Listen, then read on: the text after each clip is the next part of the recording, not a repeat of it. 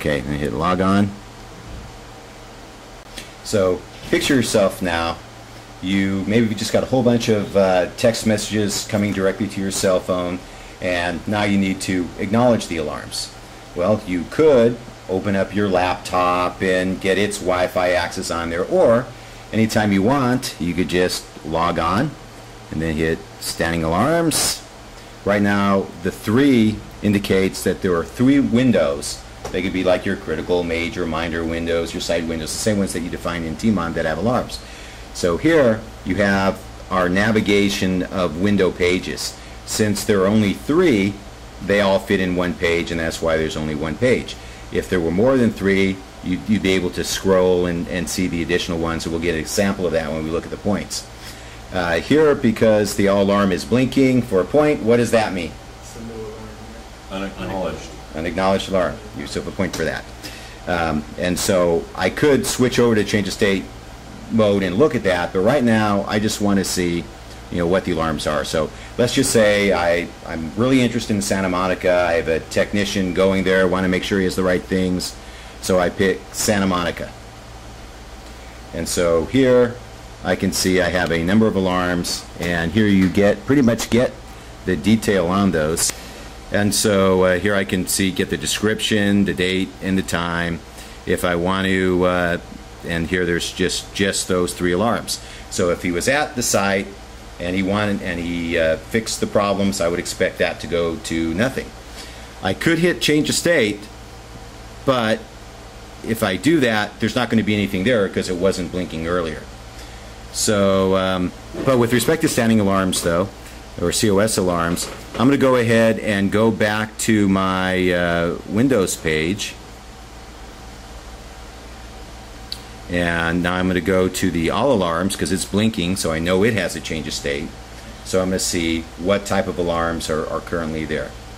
So here it's saying, on the top is saying I'm in standing, and I want to select COS to switch my context mode to that. And so then that top window here is now going to say change of state. And notice now for the first time I see where it says 1 and 2 on top. So here I have more than, so here I have the first 25 alarms. We have 25 alarms on a page. And then if I want to see the next 25, I simply I can either hit the 2 button or push 1 to the right to take me 1 there. And then it brings up the second set, and now I can see the numbers start from 26. If I wanted to ack an individual alarm, I could just, if I wanted to do the device failure alarm, I would just hit the ack button, and then it would immediately ack it. Here I brought it basically the alarm detail. If you click the alarm and you want it, maybe there was a text message associated with it telling you exactly what to do, you would be able to see that down here. And I can also acknowledge the alarm from there, from that full detail view.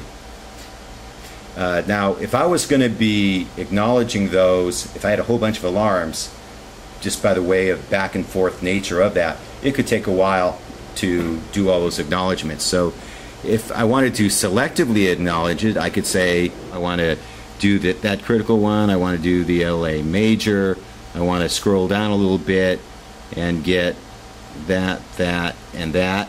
And so now if I scroll to the very bottom, I have this thing called Ack Select, and if I do that, that'll ack just those that are selected all in one command sequence.